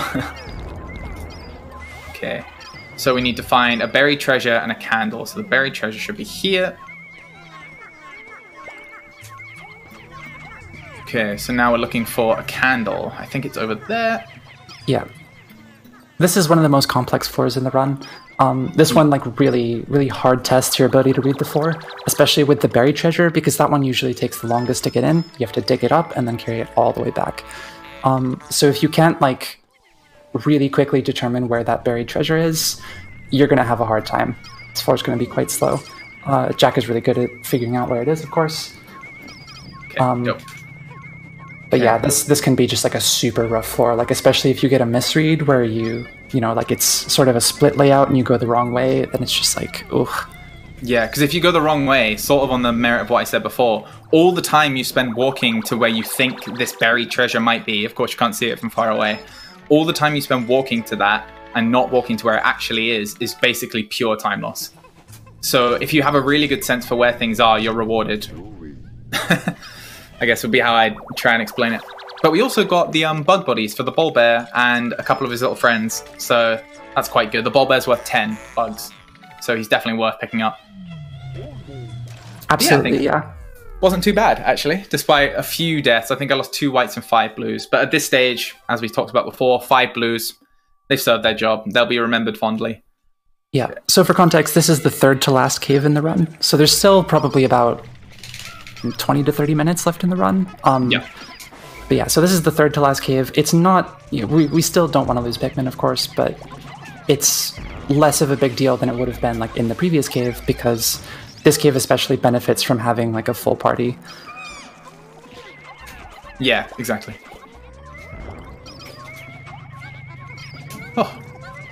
I was just making sure. So this cave is described by many, both casually and in the speedrun scene, as the worst floor in the game. Sorry, I think I said cave. I meant this sub-level in particular. So this is Frontier Cavern 4. It's described as the worst, because these guys here, I got quite a fortunate layout, but they scoop you up like this. And when they scoop you up like this, your Pikmin dismiss. And when your Pikmin dismiss, after this cutscene, I will show you what they like to do. I think we sort of alluded to it before, but this is a really good example of how cruel the game designers were. So they'll run over to these guys, have a little cuddle, and they'll kill all of them. So you can regularly see, I think there are a few famous clips in the community of people just like screaming because they realize they've lost like 50 Pikmin in like a second. Yeah. The really sadistic part about this floor is that you know they're dead like 5 seconds before it happens. Yeah. You're just sort of floating above them being like, no, run away. Any other direction, please. But yeah, but we navigated it okay, and that was very good, very fortunate. It's quite a generous layout. The game didn't really roll its sleeves up and try and brutalize me this time, which is good. Love to see that. Okay, so these enemies are called Mamutas. They can't do anything lethal to Pikmin, but they can bury your Pikmin. So much like when we were growing our squad sort of earlier in the run, they'll do that. So we have to spend all the time going under the ground and plucking them up again. Which is, again, it can just be pure time loss if they bury like a lot of Pikmin. So you do have to be quite careful. Yeah, if it's 1 or 2, it's okay. But yeah, like, I've definitely spent way too long on this floor sometimes just sitting there plucking Pikmin after the treasures have come in. And the thing is, when you go to the next sublevel, we didn't really talk about this, but when you go to the next sublevel, all of your Pikmin will come with you no matter where they are, unless they are buried in the ground. So you do have to pluck them. Yeah, that's a very good point, actually, to clarify.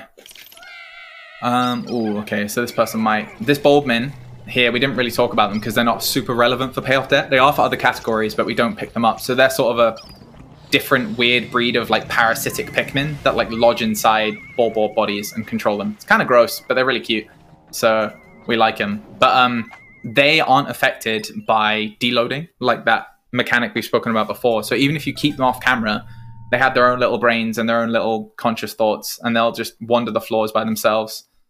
So they can sometimes be a bit scary, but... Exactly, yeah. They are roaming enemies. So big bull bears are roaming enemies. Romeo from earlier is a roaming enemy. That just means they keep going no matter what you do to them. They will ruin your day whether you want them to or not. Oh, whoops, those are blues? Okay. Oh.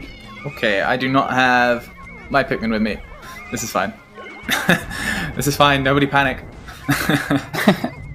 Unless you want to panic, in which case I can't stop you. But yeah, so you can see what I meant about the orange bulbs being quite stressful, because they'll see you from very far away and then make their sweet little way over, and you're like, thanks for popping by, but you're not welcome. To be polite about it. Okay, so now I'm just going to try and mop up the rest of the bug bodies that I can get without having to spend time doing it, because I'm conscious that we're going to need quite a bit of money in the last bit of the game. I think at the moment it's looking like we're going to need about 22 extra bodies, and that's just working out how much this treasure's, you know, gonna cost basically, and how much treasures there are left that I can actually collect in the game. So it's something between those two, and we have a figure that we're working to. Okay. Yeah. Out of this cave, we're aiming for, like, really ideally 8,100 Pokos. Yeah. It's very rare to actually be at that point unless you've got bonus treasures. Yeah. But if you're like 20 to 30 down from that, you can collect that many bug bodies to make up for it in the last two caves. And that's sort of like the expected, like where an average run is going to be. Exactly. That number basically means you're good to go. Don't even worry about bugs for the rest of the run. You're completely fine. Which, very comfortable, but probably not an efficient spend of time. Okay, so we lost 14 Pikmin overall. I'm fairly certain the majority of them are blues, because as well, it's kind of a complicated mechanic, but I guess I'll explain it now. It's, if an enemy, kind of like the bull bear, very big, bites into like a crowd of your Pikmin, it will just kill blues first. The game has like a sort of pecking order for like Pikmin that will get eaten by enemies if they occupy the same spot on the hitbox and stuff. So if a bull bear bites into a crowd, what you need to know is he'll pick 5 blues first, if he can. So I suspect that's what happened on, I think it was Frontier Cabin 3. So yeah, again, blues disposable. Alright, final area, Perplexing Pool. And we're 80% of the way through. And I need to get 20 bugs.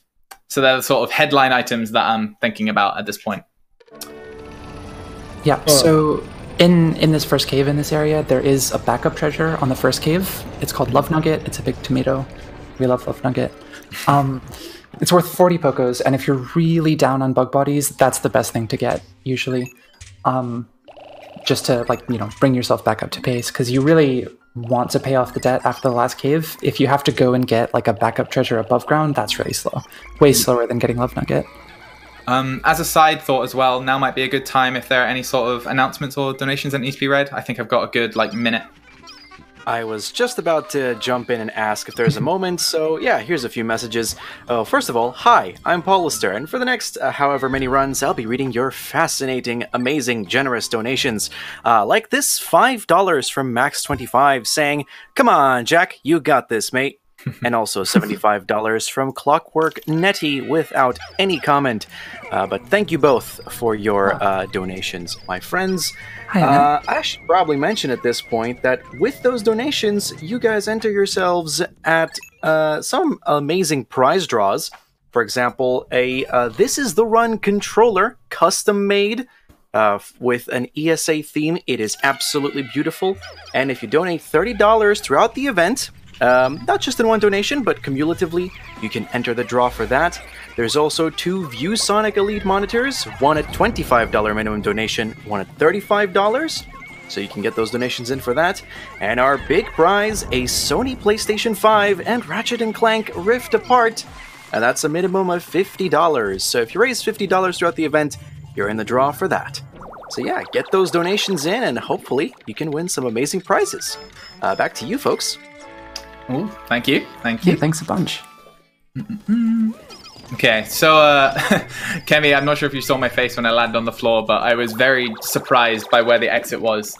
The game generated like a very long corridor, and I was quite taken aback by it, I guess. But yeah, either way, this is a COS 3. There are 3 treasures that we need to get on this floor that I think have all come up now. It's kind of a small floor, so there isn't much multitasking to do. It's sort of just run, grab everything.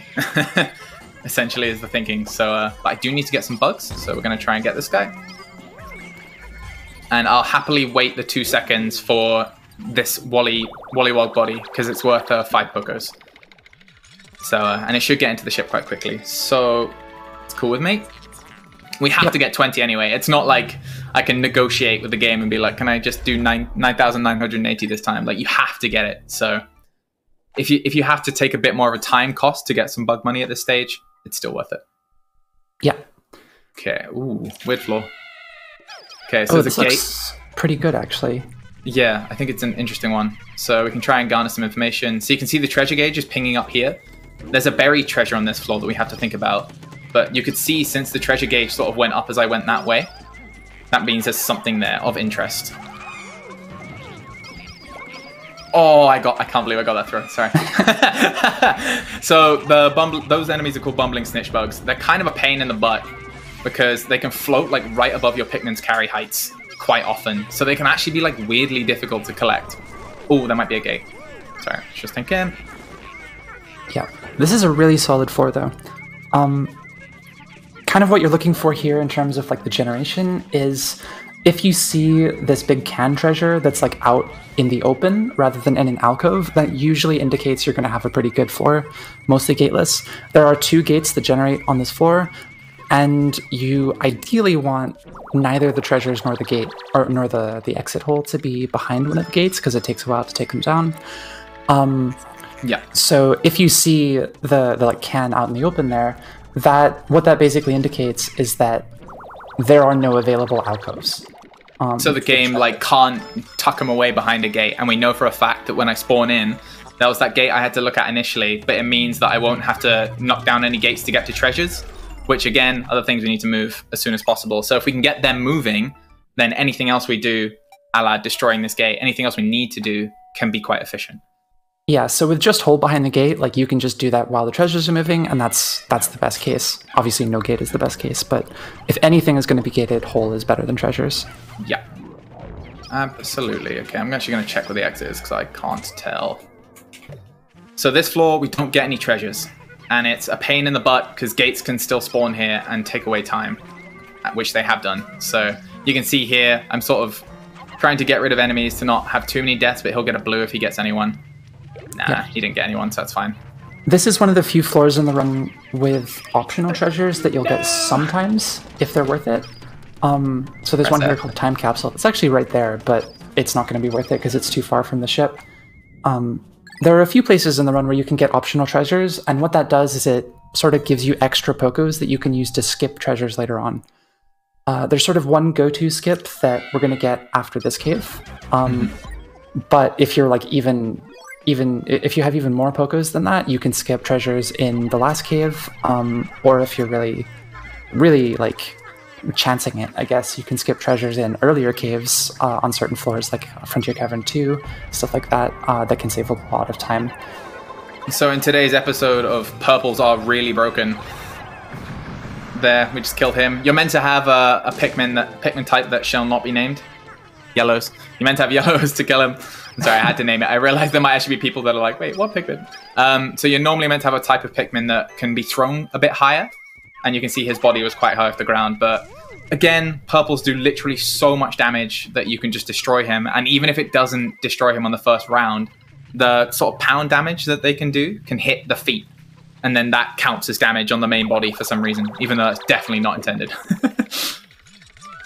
Yeah, so, it's just... It's truly broken. Truly broken. Yeah. And that was 3 steps, by the way, Jack. Pretty good. 3 steps. Nice. But he didn't shake either, so... Yeah, no shake in 3 steps. That's pretty good. Nice. Yeah, so I've kind of been memeing about like the number of steps that BD Longlegs will take before you kill it. 2 steps is sort of like ideal. 3 steps is pretty solid as well. If you like miss those purple throws, they are kind of precise on its feet. If you miss them, it could end up taking like 6 or 7 steps, which is quite slow. But I'm sort of just like messing about with that. Kemi's the guardian of destroying BD Longlegs. That's because my current PB has 1 step.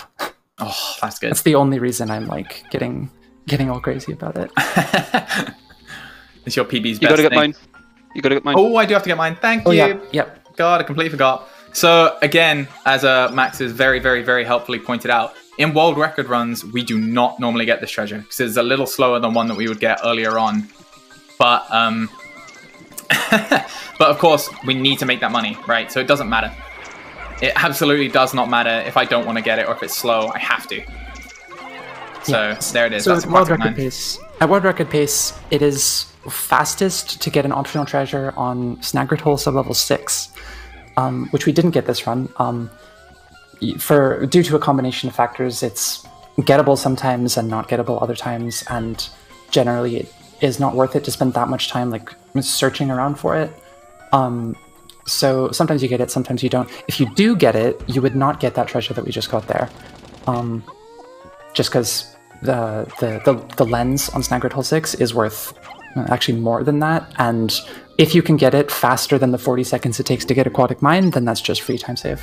Yeah, and sometimes it can literally cost like no time to get. Like it'll cost literally 10 seconds, so that's just a free 30 seconds of time save. Yeah. So that's why most like world record runs or like very high level runs you see will have it.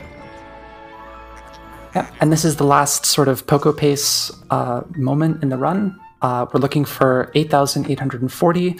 We are 6 shy of that, so we're basically on perfect pace. Yeah. 8,840 is assuming you get like 0 bug bodies in this cave, except for 1 bullbear body and the body of the boss.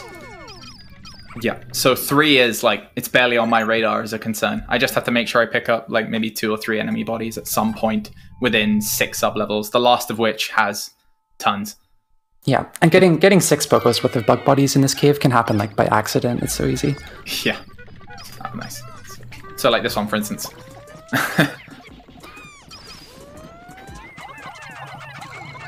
Yep, this spawn point is good. It's second best, I believe.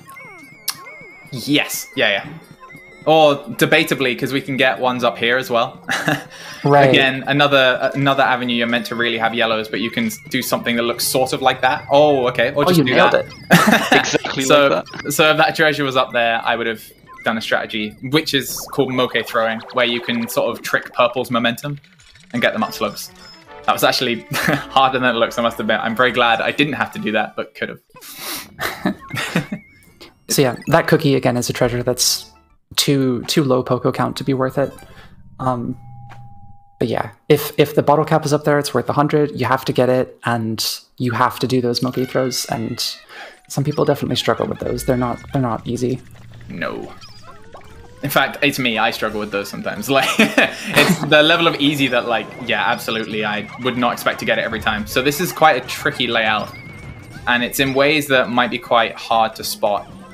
So I'll try and explain. But basically, the way the spawn room has generated is with this xylophone. So you can see it in the middle here. The treasure can't go straight back to the pod because that xylophone's in the way. Oh, hold on. Oh, have you got bread bugged? I may have been bread bugged already. Yeah, I think I have. Oh, this is hard to tell now. I think he came out of that hole. I don't think it is. No. Is Okay, so for context, there should be another treasure here. I suspect, then, yeah, it's in some weird... Oh. For context, this is a very strange layout. Had me scared for a second. There's a chance on this floor that this treasure just does not spawn. It's very, very rare, but it can just not spawn. And it had me worried. It would have been perfect for a marathon. Oh, hello, don't do that. There you go. Just preventing disasters, 1 Pikmin at a time. Thankfully. Yeah. Oh, wait, where's the exit? That's a fun question. Oh, it was through the other room. Right. Yeah. Either way, slightly stressful, but... Yeah, so you can get layouts on this floor sometimes where this little castanet is, like, it spawns right next to a bread bug. Bread bugs, if you're unaware, will just take a treasure and pull it into their little hole in the ground, and then you have to kill the bread bug in order to get the treasure back out. And killing the bread bug takes ages. Yes, they do not receive damage like normal enemy types in this game. They only receive damage because they'll drag treasures along the ground, and you have to take the treasure back to the pod and then basically smack the bread bug's head against the ceiling when it collects, and that does most of the damage. The other way of killing it is like throwing one Pikmin at a time, and you have to land it straight on top, and it does maybe about an 1/8 of its health. Yeah, like an 1/8 or a 10th. Like, killing one bread bug can easily take upwards of like 30 to 40 seconds. Yeah, easily. Okay, so Bulbear's here. This is actually quite a nice layout. I'm going to try and lure him a little bit closer. So, like this. Thankfully, we had all the time in the world to prepare for this guy, so he's really not very scary. It's a bit scary when he sneaks up on you, but otherwise, like, fine. But we need to get his body. So this here is a very important collection, because that's factored into our sort of Poco numbers that we've been discussing sort of the whole way through. This seems pretty optimized. I don't think I can really improve this much more. Go, do it faster. Yeah, this is one of the few floors in the run where you sort of just like don't have enough Pikmin to carry everything that you need to carry. Yeah. So you kind of just have to do your best and hope it works out. Yeah, so like the white losses, thankfully of which I've had relatively few, you'll feel it a little bit more here, because I could have about 7 more whites at this point, maybe a little more. So they would of course speed up any treasures that they were put on, and the Bulbear's body as well. But yeah, overall good. That was a good layout. Again, you can have one of those trick momentum throws, called moke throws for this floor, that would be required, and they're also quite slow because you have to set them up on this floor. So I'm very glad I didn't have to do one of those. Otherwise, you have to really formulate your game plan around it. I think we're carrying on the trend of never having to do one of those throws in a marathon, which is quite funny. The people just they're destined to never see it. But I promise it's pretty cool. This floor is extremely stressful. It's the second to last floor in the run, so you can kind of just play it like completely like a lunatic. Yeah. There's these cannon beetles on the side that will shoot boulders at you, and they're very hard to deload these things like once they're loaded. So you can lose a lot of Pikmin here very easily. We don't care for this category, but for a lot of other categories like all treasures and no major exploits, where you do this cave not near the end of the run, you have to be really careful, like really, really careful on this floor, and it makes it just insanely difficult. Yeah. So in general, I'm just trying to stay relatively out of trouble. Oh, they're going through there. Okay, right. So in order to prevent sort of deaths of this treasure going past those little dwarf bulbobs you can see, oh, dwarf bulbears, sorry. In order to prevent deaths on that, I'm going to have to sort of deal with this, even though I really want to get to the exit. Because I think, while, as Kemi said, the losses aren't too important, they can be quite a pain. Yeah, those dwarf bulbears, unlike most like little bulborbs, like in that same sort of form factor, I guess, they will just chase Pikmin forever. Like they won't return to a home point or something like that. Yeah. So they'll sort of just follow the treasures as they're moving, and you can build up like an army of them at the ship, just constantly eating like 10 Pikmin at a time. Yeah. And you know, even though you're going into the last floor of the run, that can hurt bad. Exactly, because you still need like a good amount of Pikmin to function, and also they have a lot more health than regular sort of tiny form factor similar bulbobs. Yeah, okay. I think it's 4 or 8 times as much health. It's a lot. Yeah, it's crazy. Okay, so killing these guys. So this floor has our friend, the giant bread bug. He's not actually our friend. We hate giant bread bug. He's cute though. He is very cute. But yes, he is an absolute pain in the butt because he steals treasures and acts somewhat randomly. And he dies in 2 hits, unlike our little friends here. That's 2 hits, like bringing him to the ship, like carrying a treasure that he is carrying back to the ship. Oh, 1 more purple on that. Yep. Oh, wait. Oh, I hope, no, that's very, very, very unfortunate. So the purples, instead of grabbing that bread bug, which we really needed them to, they decided to grab the gate instead. So we're going to have to do the bread bug kill of shame. This is what I was talking about before, which hopefully we don't get interrupted too much by cutscenes, but we will at some point. Or not? Okay, let's go. Nice. Cool, yeah. Nice one. Yeah, so that's really unfortunate. It does happen sometimes, but you know, you can see how much time it loses. Oh, this didn't move. Interesting. Okay. Ooh. So I think we can make him go for this. Oh, that's very annoying. So this is why we hate Giant Bread Bug. He acts without reason and without care or consideration for others. Yeah. So this is the only boss in the entire run that we can't just like demolish instantly with purples. We do actually have to carry him back to the ship. Yep. And he does have a 100 Poco treasure that he's carrying, so we have to do it. Kind of mandatory to kill him, and he can just like completely take a hike sometimes, walk around out of bounds, go for unreachable stuff like that. Like, he's just a jerk. Yeah, so like here, even though there's lots of treasures that he could take, he's going this way instead. Yep, he is taking a hike. Oh, when he decides to go around here, he just has to go all the way around. Yeah, so we're going to be waiting here for a while, which is quite annoying. I'll kill some more enemies to make sure that he's as likely as possible to actually try and get something. Yeah. But yeah, this is sort of why you have to be very careful on that floor. So the reason this has happened... Oh god, I didn't realize I left him here. Okay, that's fine. So the reason this happened is because that purple didn't latch onto a treasure earlier, and it had sort of knock-on effects. So little mistakes like that, again, can absolutely destroy runs. Yeah, this last floor is actually really tight. Like, you need to be killing a bunch of anode beetles, getting one treasure moving, killing an electric gate, making sure you don't get bread bugged on 2 other treasures, and then micromanaging giant bread bugs sort of all at the same time. And if you do it well, it's really smooth and everything sort of just piles up at the ship. Yeah. But you know, sometimes the game says no. But if one thing goes slightly awry, it can go quite badly. Yeah, like if you get delayed on any of those steps, it's rough. Yeah. It can sort of spiral out of control a little bit. But as you can see, we've hit 10,000 Pocos, so at the end of the day, it's been done. No absolute disasters. So time will be coming up after we exit here, we land in Perplexing Pool, and then it will say, you've paid off the debt and fade to black. So that'll be when we call time. So not quite yet.